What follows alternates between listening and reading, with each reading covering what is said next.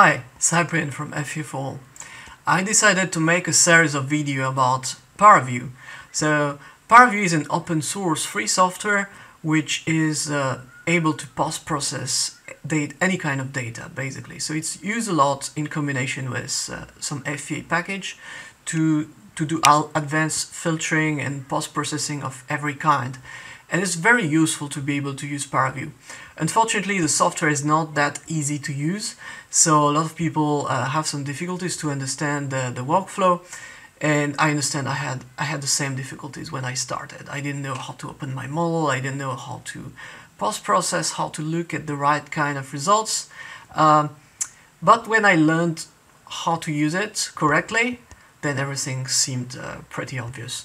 So I'd like to streamline all the good content, all the good way to use this software into a series of videos, going from really importing and looking at your data to applying some filters to advanced types of features and functions.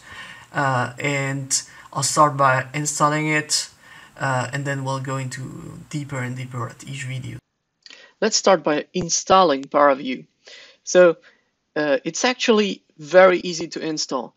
You just go to paraview.org website, you go to download section, then you choose the system you're on. So here I'll install it on Windows. You choose the type of installer you want.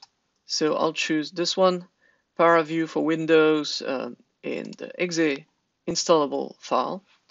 You wait that this is downloaded and you just install it. It's actually one of the easiest open source software to install that I have ever seen, on Windows especially. Okay, now that it is downloaded, let's just click on it and install it.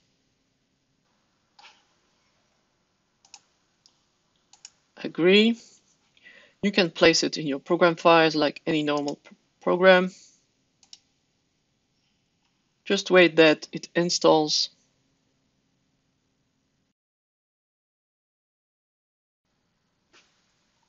And click on finish. And now you have it installed on your machine.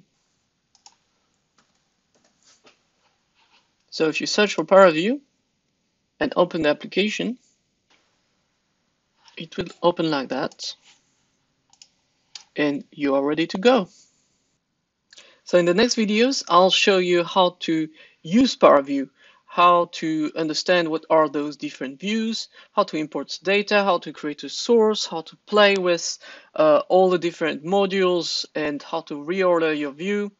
All of that, I will show you that in the next video. So stay with me.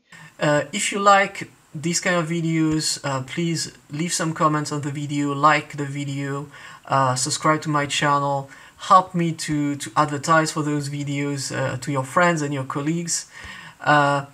And if you have some questions, don't hesitate to ask them to me in the comments. I read every comment. I like when people benefit from what I do. And at the same time, it motivates me to make more content and to really put a lot of value inside it, because I know you will benefit from those content.